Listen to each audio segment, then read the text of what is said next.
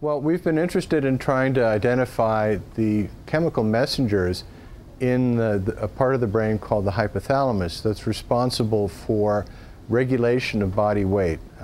So there's two kinds of regulation of body weight.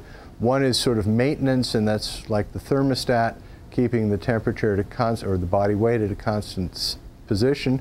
And the other is more a reward area, which is, well, this stuff is so good, we want to eat as much of it as we can because you don't know when you'll ever find it. Unfortunately, in our modern world, we don't have many instances where we're not going to be able to find that ice cream or that cheeseburger, that highly caloric, very tasty food that packs on the pounds and turns out changes our brain somehow. So we're interested in understanding what the interaction is between your diet, getting fatter, and not being able to stop eating and making it really, really hard to lose weight once you've gained it. The reason we're studying this is because most forms of weight loss programs are unsuccessful. That is, somebody's overweight, no matter how overweight. But let's take the average person who's overweight. The BMI is between 30 and 40. So they're 30 and 35. They're not morbidly obese. They're just stage 1 obese. They want to lose weight. They want to be fit. Most people who diet and exercise lose, on average, a couple of kilograms at most.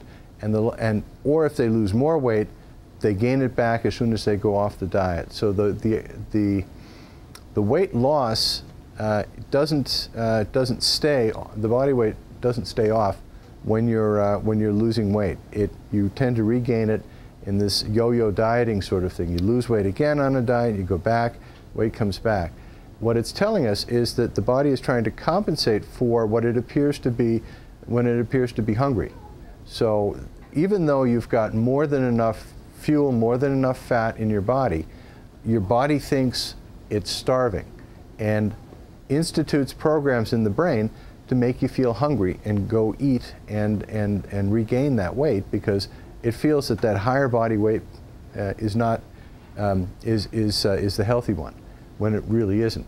So we're interested in what changes in the brain for that thermostat setting, that body weight setting, to go up and stay up. It won't go back down again. We're very interested in understanding which kinds of chemical messengers are involved. We've identified several that are important in, again, this homeostatic or thermostat-like regulation of body weight.